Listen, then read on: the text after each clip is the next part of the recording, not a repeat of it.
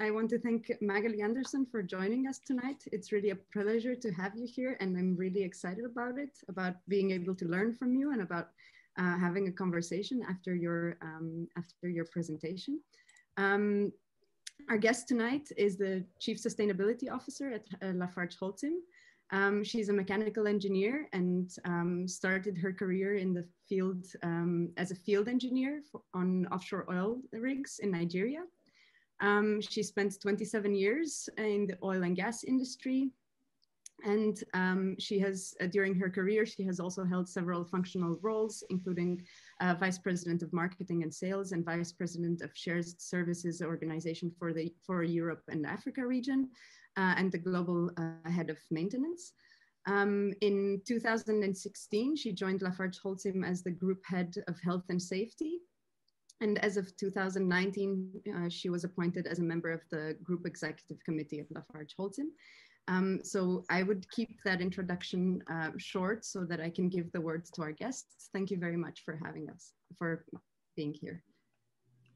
Thank you, Mariana. So thank you for the introduction. What I suggest is I go straight to my slides. I've prepared a few slides. I will go fast on the slides, so don't hesitate to stop me, maybe, either by talking or putting a big hand like this. If you feel I'm going too fast on the slide, I do it on purpose because I would prefer to keep time for discussion than times for slides. I think it's more interesting. So if you get frustrated, if you want more information on slides, please just stop me. So now let's see how good I am at doing the sharing game.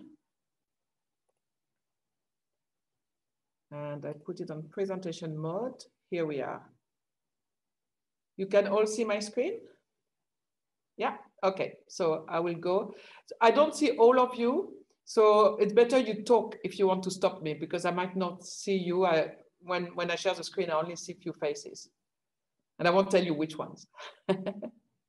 So just a few words about LafargeHolcim, just a few facts. And I think the particularity of LafargeHolcim is the geographical spread, 75 countries, a big presence in Middle East Africa, in India, Latin America, North America, and of course Europe. 2,300 operating sites, some big cement sites, of course, but also a lot of little concrete sites, 72,000 employees, and about 27 billion sales. The second row and the third row, I won't go through it because this is more of a general slide.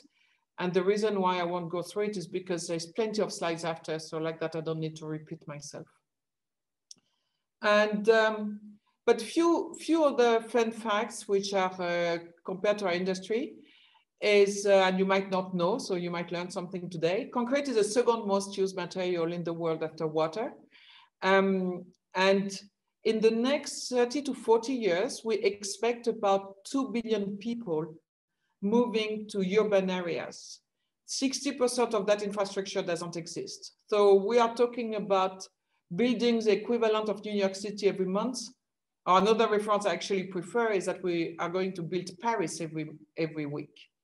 And that's 1.6 billion people today. In addition to all these people I was talking about, another 1.6 billion people do not have proper housing. So needless to say, concrete is a very useful material and will be useful for the next 30, 40, and way beyond years. As a company, I think what was important, and this is really something obviously I've been working on, but of course, as a company, we didn't start 1 year ago, we started way before, but I think it's important to have a purpose. And really our purpose is to work to shape a world that is greener, smarter, and works for everyone. And this is, back to the previous slides in terms of providing infrastructure, housing to everybody from the big cities all the way to affordable houses.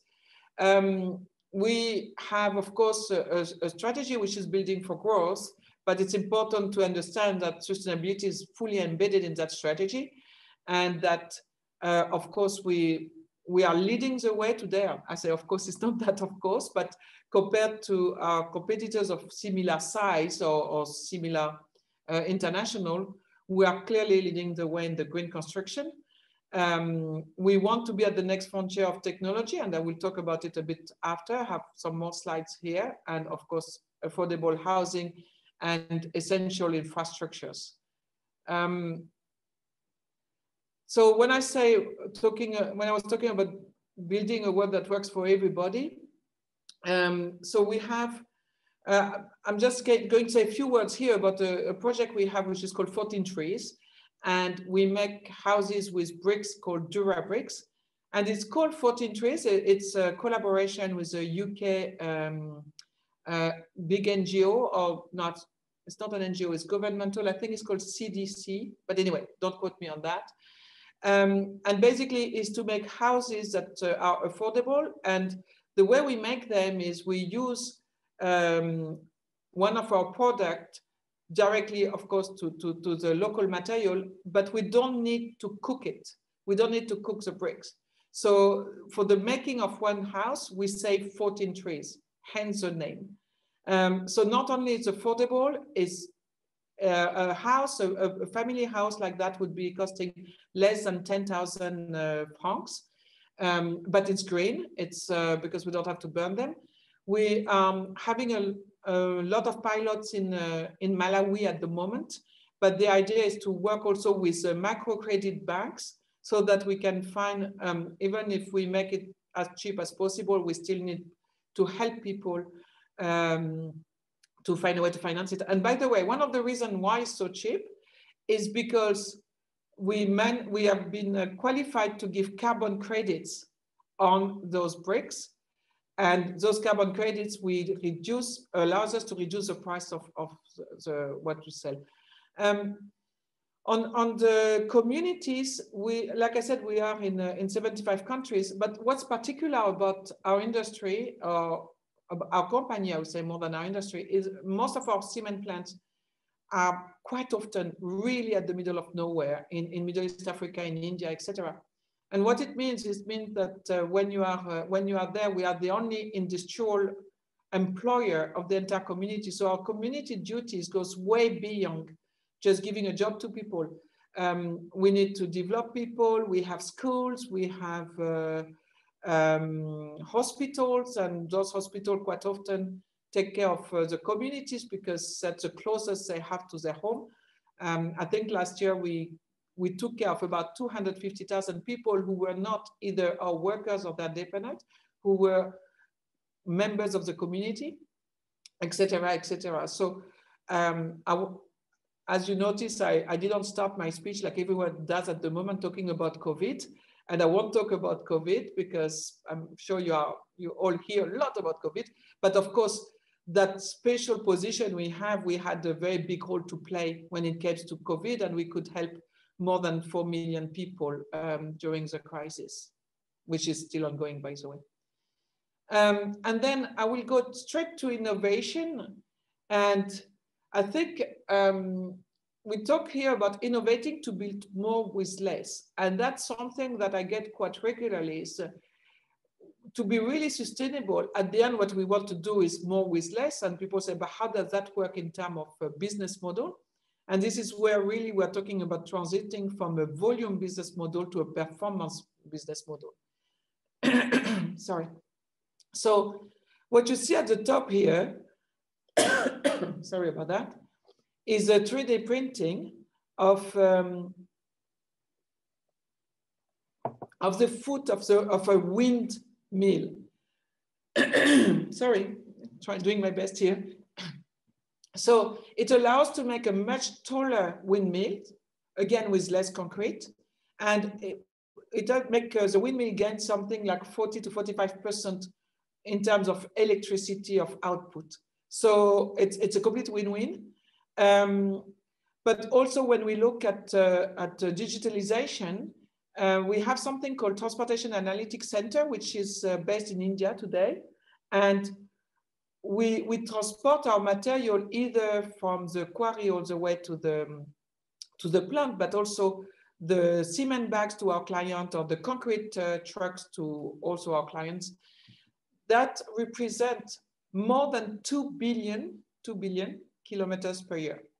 which makes us one of the biggest transportation company in the world. That's about 100,000 trucks on the road any given time. And we monitor today more than 60% of these trucks.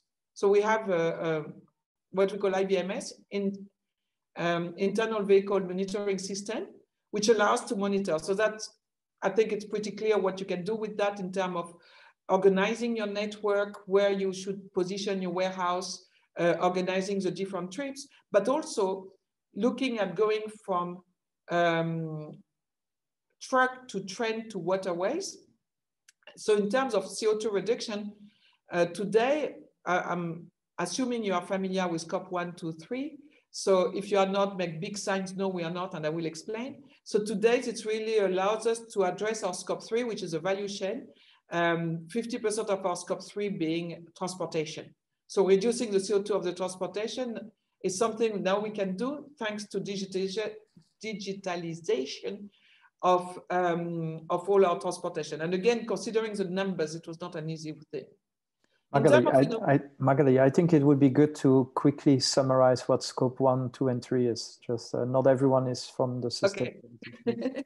Sure. So scope 1 is our own operation. So that's basically the heating up of the kiln and the process for the limestones to become clinker that then becomes cement. Scope 2 is energy, that the electricity above my head, but also the electricity to power up the secondary equipment in our cement plant.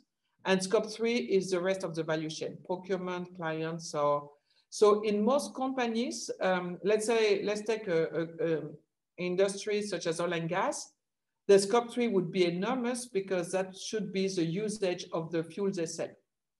So it's not so much producing the fuels that produce CO2 is when you use it. So their scope 3 is enormous compared to their scope 1 and 2. In our case, our scope 3 represents only 13% of our total emission. And when I say only between brackets, because it's still 20 million tons of CO2, so it's still huge. And that's why when it's below 40%, Science-Based Target Initiative does not ask you to have a roadmap to zero for it. They ask you to concentrate on your scope 1 and 2. But because of the amount of CO2 that we emit on our scope 3, I took the decision this year that when we revamped our strategy, that we should also address scope 3.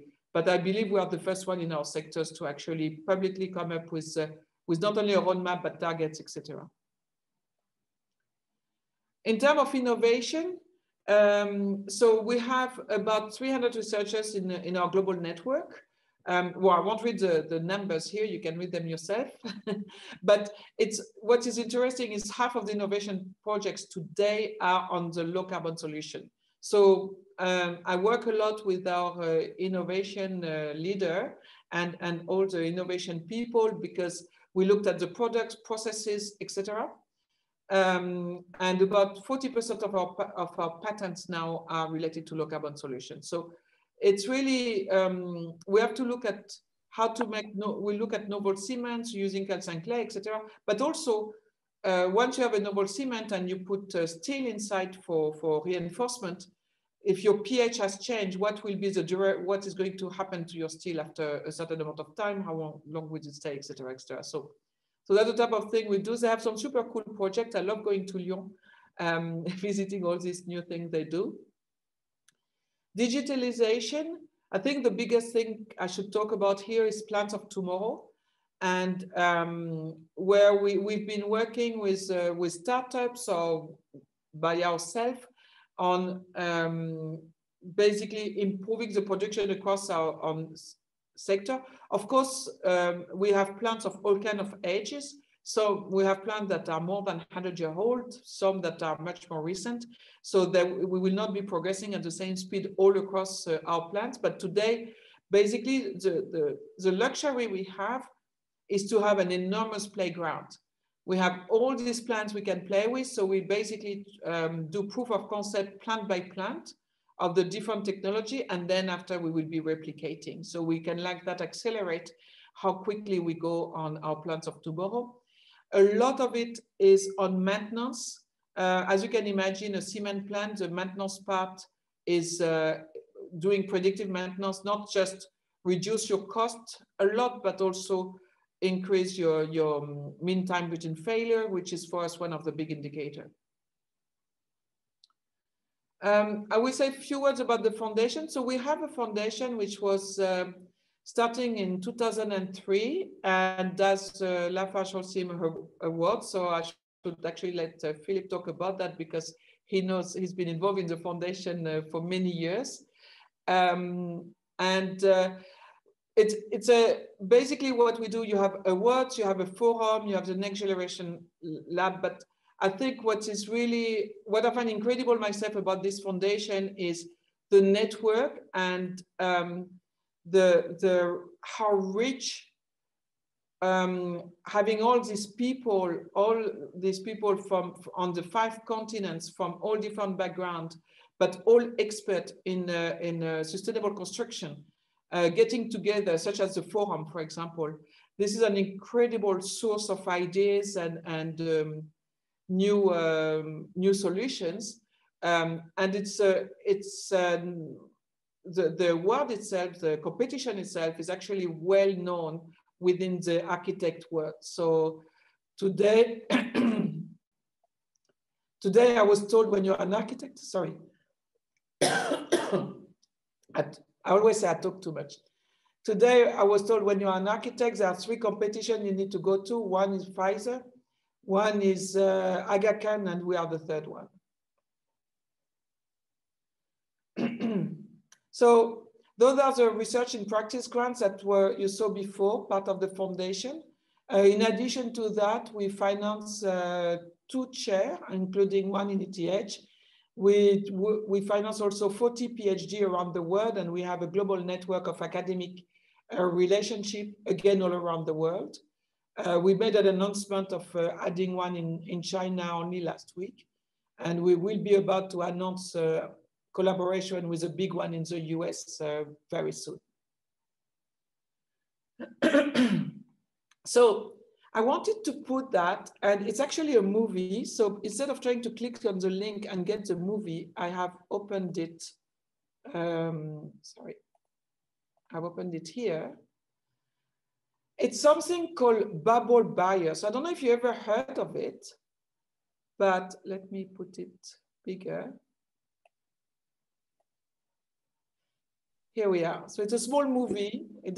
We don't see it, Magali. It's on your other screen, probably. Ah, sorry. Well, now you are challenging me. How do I do that?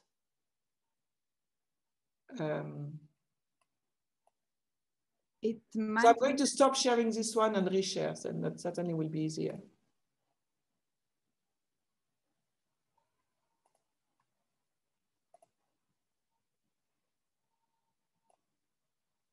Can you see it now? Okay, great. So don't worry about the sound, it's just a horrible music they put. But it's called bubble barrier, and what you see here is a river with plastic going down, and they're going to put the bubble barrier, and guess what? The plastic will be diverted. But the beauty of it is that as it's only bubbles, the plastic is being diverted. However, fishes can continue to go through, boats, etc. And then what you are left to do is just collect the plastic at the end and have it, then bring it to our plant to be co-processed.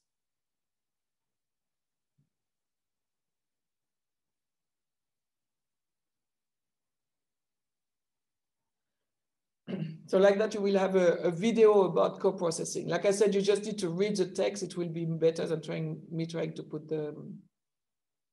But why I wanted to show you that is because actually the video doesn't show how the bubble barrier is made, but the way the bubble barrier is made, it's a piece of steel. It's as simple as that, with the compressor sending air. A piece of steel with holes, compressor sending air, and so let me stop sharing now and go back to my presentation.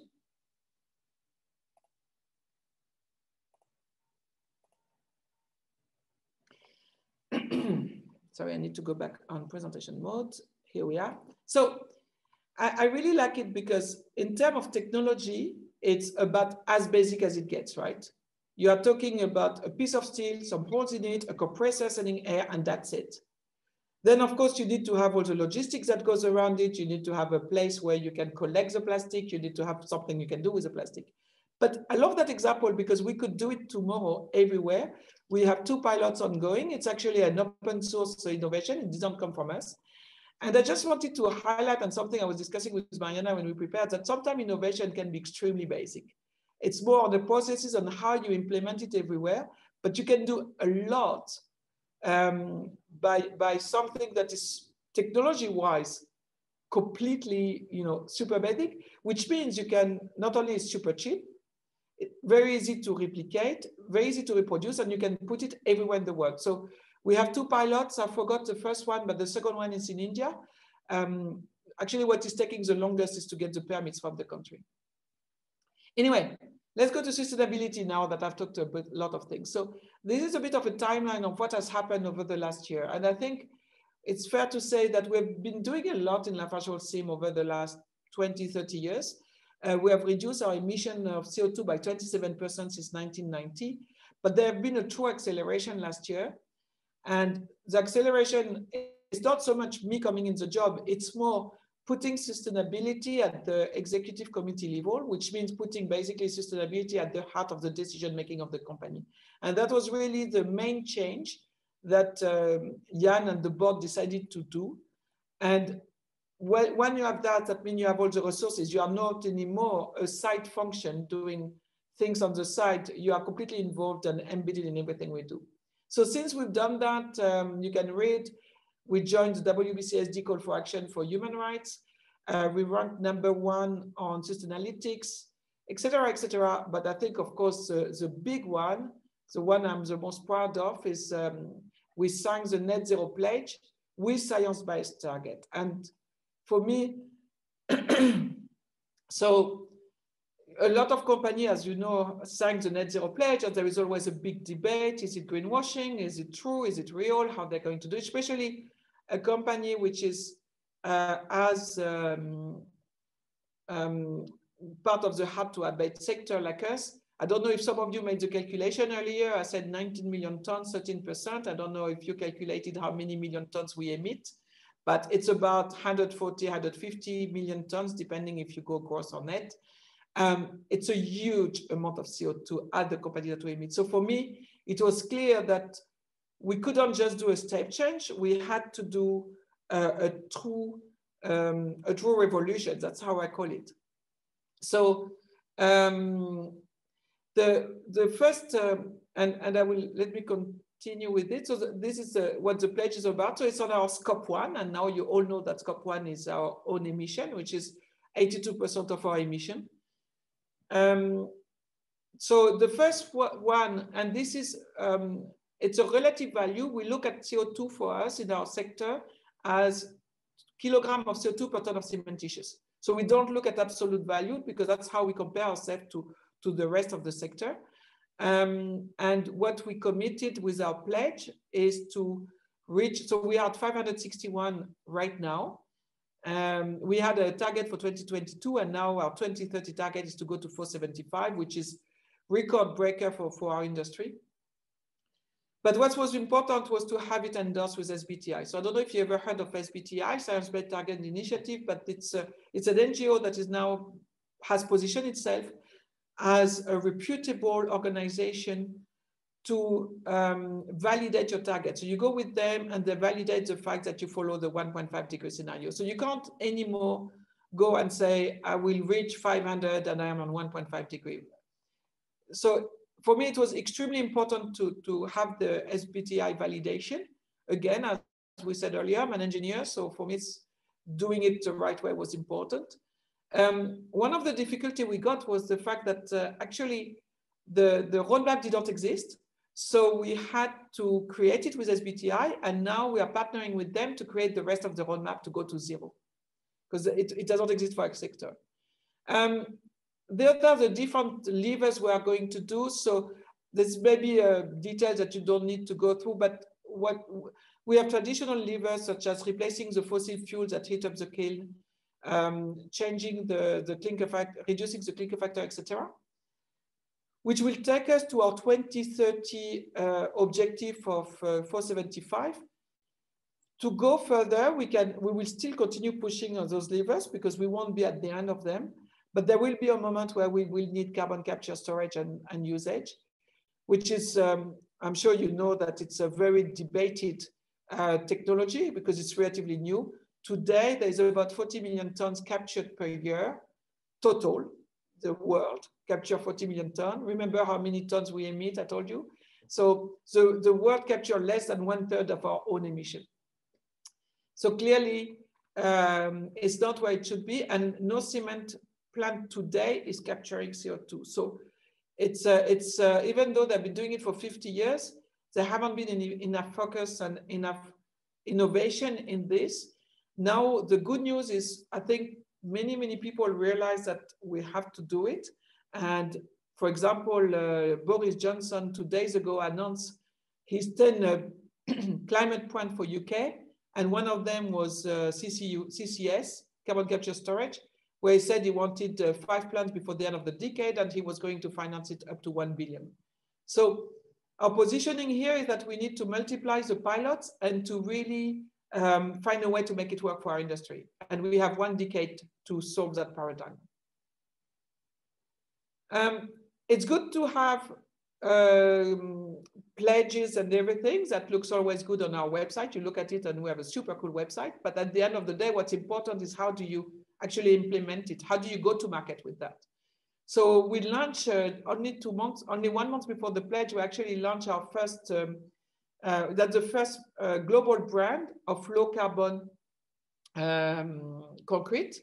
We will launch, I hope before the end of the year, the equivalent for cement. And we also launched 3 weeks ago our eco label, which is a label you can put in each country if you are 30% below the level of CO2 of the country.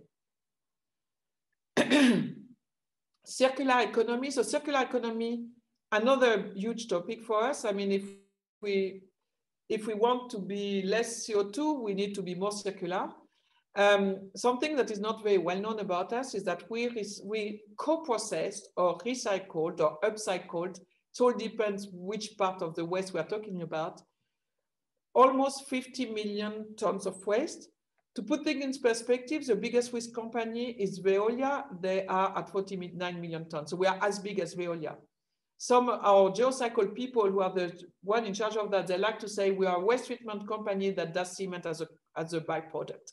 Okay, it's not really the case, but I think it's very important. We have 2 million tons of, so we follow the hierarchy of waste. So the plastic that we put in our kiln or in the burning to replace fossil fuels is plastic that cannot be recycled anymore. It's at its end of life, right? We don't, again, we follow, it's very important that our co-processing procedure follow the hierarchy of waste. But if you think that there's 8 million tons of plastic that ends up in the ocean every year, 2 million tons give you a bit, put things in perspective of what it is in terms of quantity. And that's my last slide. So let me go back. I think I've stopped sharing now. Yes, you have. Thank you very much for this insightful presentation.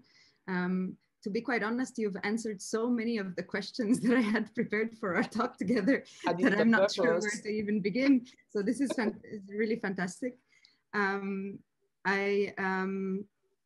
think it gave a very nice overview of all of the challenges and all of the different facets of LafargeHolcim in this case, because usually, I guess, and maybe I'm just speaking for myself, but usually the way everybody sees this is as the big concrete company, and as we don't necessarily always think of all the other things that come with it at that particular scale, and all of the implications on a social and economical level that you have to deal with every day.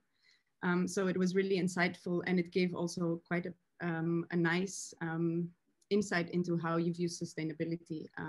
So I wanted to pick it up from there, just as a first question, more of a summary, but as a small phrase of what is LafargeHolcim definition of sustainability, and does that change across the different sectors or the scope of activities?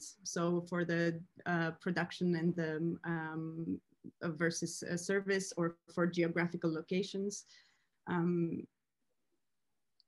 So I'm not sure if there is a true definition. You know, we are actually working with on redefining the purpose of the company in terms of wording. But I think what's important, what we really want to do is to shift from being that bad concrete company, you know, that could be in some people's mind, to we are part of the solution. And I think that's what we are trying to do at the company, and obviously with the support of sustainability. And if you think of the we are part of the solution, we are part of the solution. Some of the things I showed here in terms of how the 50 million tons of waste that I was just talking about, if we were not reusing it or recycling it or upcycling it, they would end up in landfill. If you look at construction of renewable energy, whatever renewable energy you would like to use, you are going to need concrete to do it. If you look at protection of shores, and we know about the raising of the water, you need concrete. Development of infrastructure, et cetera, et cetera, et cetera. So I think moving our image to we are part of the solution, it's become my, it has become my buzzword, if I can call it that way. And that's almost an hashtag I would like to use everywhere. But I would say if we had to define a purpose, that's in very small word, that's how I would define it. In addition to, can you see behind me? Building for people and planet, of course. Yes.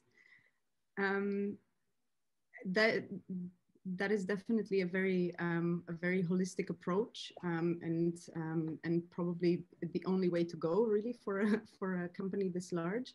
And probably, even though you did mention that one way to tackle this was to bring sustainability at the heart of the decision making, so that it's not just a side project that always fights up the ladder.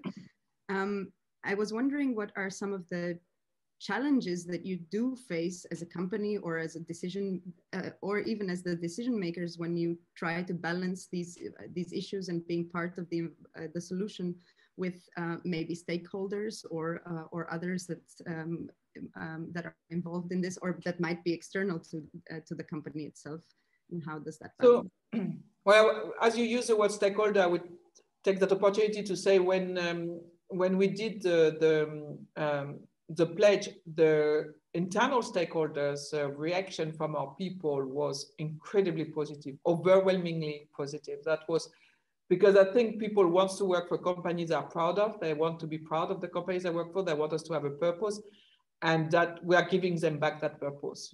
As I'm sure some of you know the history of LafargeHolcim merger, etc. So it's been a bit rocky time for a lot of our employees. So finding a new purpose under the new leadership of Jan, who only been CEO for 3 years, I think that really was great. Now, when it comes to the others, you know, at the end, on my background, I don't know if you noticed, but I spent most of my life as a business person. So I'm coming from the business world. I was CEO of a country for total operation. I've been a P&L owner for many, many years. So I speak operation, I speak business. And I think what is absolutely key when you have a role like mine, if you are a super expert and you speak expert to business people, you don't understand each other. It doesn't work, I promise you. So I do have, by the way, super experts in my teams, of course, because I need the experts. But you need then to translate that in business language. And if you want to make sustainability sustainable, the only way to really make it is when business understands it's a win-win situation. And so there is a change of mindset. Well, first of all, you need to make sure in terms of cost. So I was talking about traditional levers. So the first 10 years until 2030 to reach our 475, our traditional levers are actually economically very viable. Sorry, not viable, viable. So what it means is, for example, one of them, which is what we call TSR, thermal substitution rate, where we replace fossil fuel by waste, where we replace something that costs money by something where we get money for, so that We have plants with negative energy cost today. Of course, there is an investment because you need to put all kinds of filters. If not, the people are not so happy when we emit dirty things. But overall, that's a return on investment of about 3 years, 2 years sometimes. And it makes us less dependent of energy cost. So when you talk that language to business, they love it. You know, that's a language they can talk. So I think a lot of the thing we do actually is a good win-win. Now, the other, so the first one is the cost of our product. How much is that impacting the cost of our product? Most of the traditional levers will have either zero cost impact or very little cost impact. And then there is a price. And this is where the development of our EcoPack branding was so important, is how do you get a premium pricing on selling low carbon products? And again, it's something, when I got in my job, everyone was telling me, Magali, there's no market. No one wants to buy green product, no one cares, because we deal with the procurement of those big construction companies that just want the lowest price. So maybe it was true 1.5 years ago. In the meantime, many things happened, such as the EU Green Deal, et cetera, et cetera. And if you think that 40% of our output goes to the public sector, because it's infrastructure construction, if in the public sector they start putting limits to the CO2 of their project in their tendering phase, then we are winning. If some of our big clients, such as Bouygues or Vinci, etc., decide to pledge for net zero, now that you all understand scope 1, 2, 3, 70% of their CO2 spend is in their scope 3. We are their scope 3. So they need us to lower so they can do their pledge. So again, I'm winning. So we will, it's still quite early stage for sure, no question about that. I am not going to tell you that I'm selling millions of tons of EcoPack as of today, but we are monitoring. We have now deployed EcoPack in most of Europe, North America, Latin America. We just made an announcement on it. And, but India is starting looking at it, and Middle East Africa as well. Some countries start looking at it. And I think I truly believe there is a market for construction products such as concrete, for market premium for low carbon concrete. And by the way, the cost of concrete over an overall construction is a very minimum part, right? It's in the 1 digit, it's 3-4%.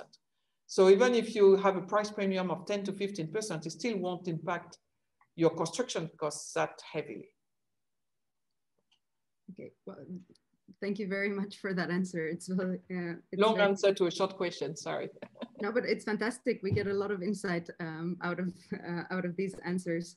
It is safe. It is safe to say that it's clear that the perceptions of sustainability have definitely and public awareness have definitely done something to this. I was wondering if we could maybe have a look at the social part of things, because also in your presentation, something that you mentioned that I found very interesting is saying that you work sometimes in, you have power plants in very remote locations where LafargeHolcim is then the only means or the only work giver there. So there is a certain social responsibility in many ways. So how do you think innovation could improve the work or the health and safety or security and quality of life for the people involved in these industries? And I would maybe extend that question to how it is clear that you are supporting the training for these kind of types of workers, and I was going to ask how you do that. So I will first talk about some of our product and the impact outside, and then I will come to our people. There's a product I love, which is called Agrovia, and I will give you a project which happened in Ecuador. And actually we use Agrovia to do the roads in the Galapagos, which is also in Ecuador, obviously. But there's another project which I absolutely love, because I call it the Banana Project. And I love it because I exchange emails with people, and the title of the email is Banana Project. So you never do that in business world, I tell you.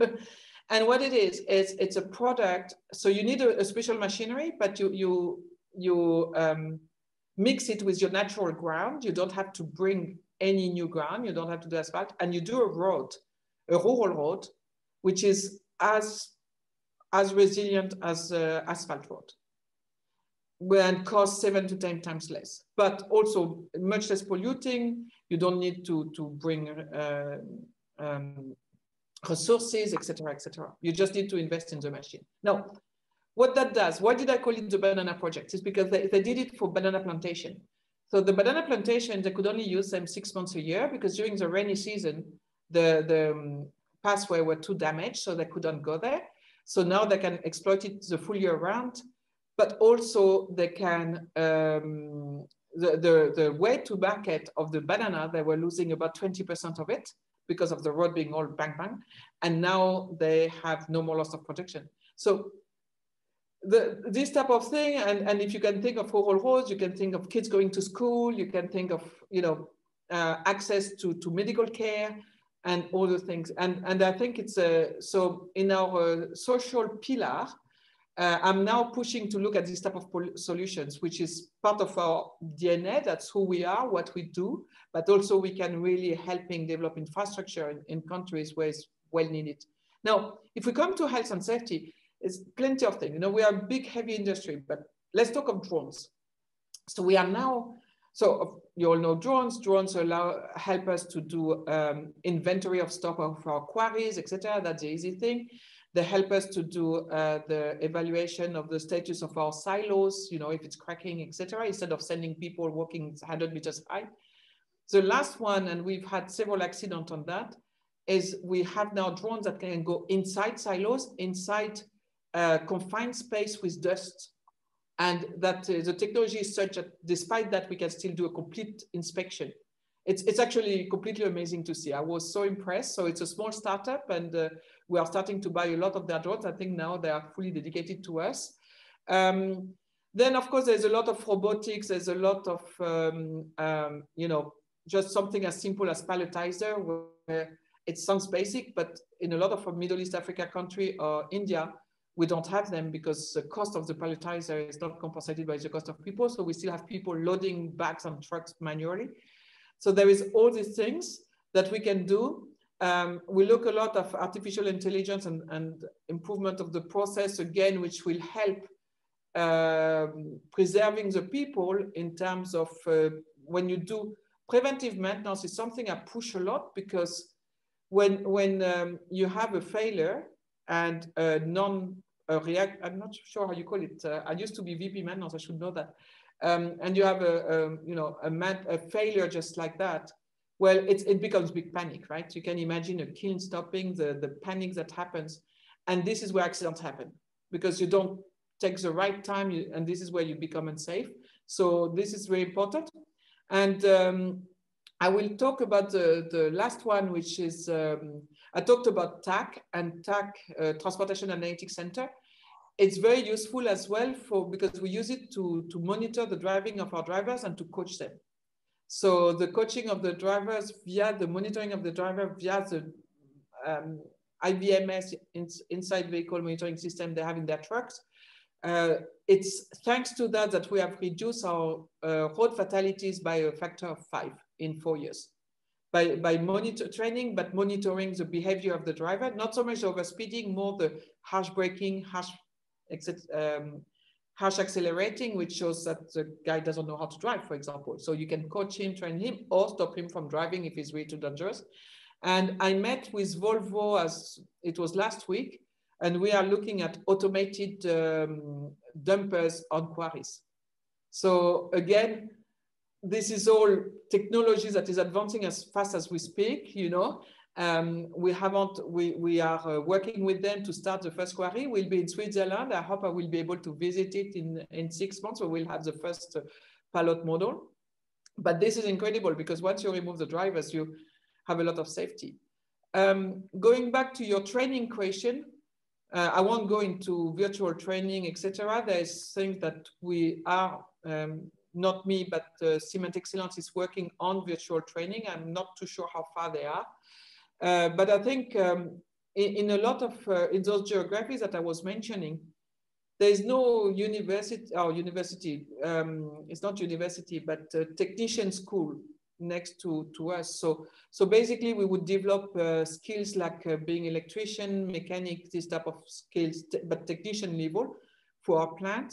I was in India, it was quite funny. They had a class of electricians. So it's a one-year course and it's a proper development. It's not just, it's a proper training. So they had an electrician full of male student, then mechanic full of male student, and then there was a class full of female student. I was like, oh, what is that? Oh, we also do beautician training. I was like, what? So yeah, because women can do electrician or mechanic, so we do. So I gave them my peace of mind on the topic.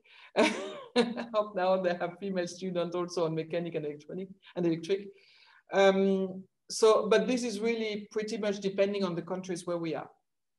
In a lot of countries, we actually don't have, if we don't have the talent pool where we are, we need to bring people not from another country, but from another city, and that can be quite complex. So it's our interest to develop them, but also we develop much more than we need. So we don't necessarily recruit everybody, they can go and work for other industries.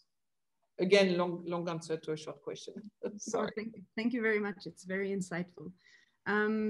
As we're in the last 15 minutes of the schedule, I wanted to open it up for the audience to ask any questions.